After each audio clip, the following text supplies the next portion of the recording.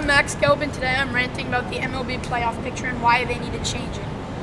The MLB has an 162 regular season regular season, and only a couple of those teams make the playoffs.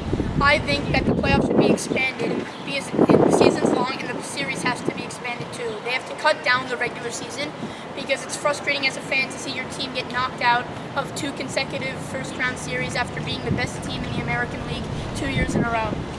I really think that the players work hard all year and they deserve to have a longer look at by fans in the league in the playoffs, so it has to be expanded, and I need changes.